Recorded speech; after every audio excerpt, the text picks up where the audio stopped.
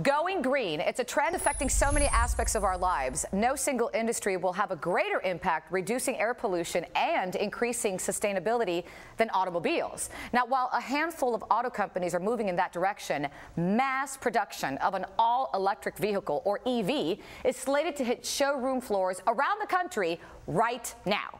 So with us to discuss where EV is and where it's headed is Mr. Brendon Jones, Director of Electric Vehicle Marketing for Nissan North America. Good morning. Good morning. So excited you're here.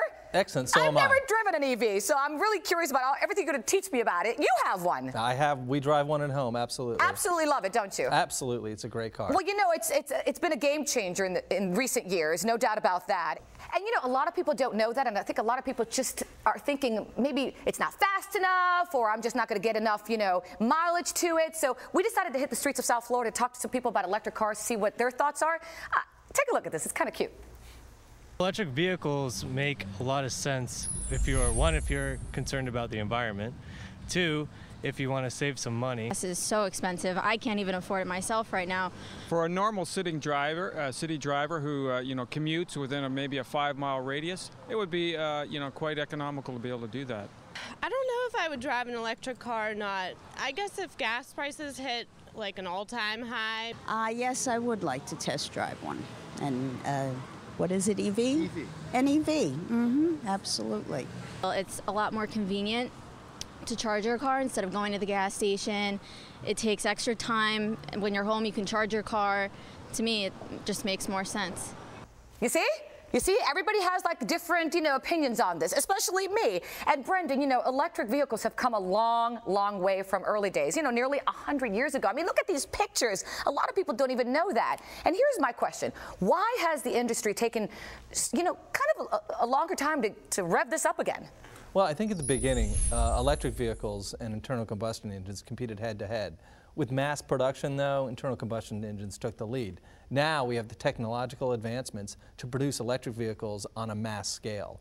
So the technology is here, it's right, and the batteries are right, and now we have the vehicles in showrooms across the United States. So EV, its time is now. And now that you're saying EV, the time is now, we're now hearing more than ever the EV lifestyle. So how does that fit into our lifestyle today? The EV lifestyle is a consumer that purchases the vehicle, takes advantage of all the incentives that are out there. For California, an example, they waive the HOV lane. Now, if you've ever driven in California traffic, you know that if you can get on it in a single passenger, it's huge. Yeah. Your lifestyle improves, your commute improves. Now, these incentives are available throughout the United States today. And what about, well, it's not refueling, so I have to reword it now, recharging. How does that work? There's 3 levels of recharging. We have a 110 cord set, which comes with the car, and then also consumers install in their home, which is called a level 2. And that charges the vehicle from 0 to fully charged in 8 hours. But most consumers only charge for 3 overnight. That's so it? They come home, they plug in, and their vehicle is charged up and ready to go in the morning. And from a technological perspective, they can do it all via their iPhone. Oh, and there you go. You charge your iPhone, and then you charge the car. Absolutely. That's easy a good peasy. analogy. There you go. Well, that's easy for me, and I like easy. Okay, I have to ask this because I sometimes put the pedal to the metal, I kind of sometimes think it's not going to go fast enough. You say no, because you even told me people get tickets with this car. Yeah, the big issue with the Leaf is foot-pounds of torque. So it will fly off the line. And we've had lots of consumers tell us about their tickets. Now I got a speeding ticket again driving the Leaf, but it moves fast. And everybody in the office, we live right off of major interstate, and that's the first thing they did. They did. And they come back and go, wow, this car is fast. So no doubt it's important to do the test drive, and obviously you're getting great positive remarks when they do. Absolutely. We've done over 120,000 test drives nationwide, and everybody who gets out of the car has what we call this Leaf smile, because the car was so much more than they expected. The drivability was excellent, the acceleration was excellent, and the technology that's in the vehicle was excellent. So it's the car that fits all your needs. Well, I got to be honest. My husband has a Nissan Maxima. He loves it. I'm looking for a new car, so I want to Leaf smile test drive. Well, we can get you one.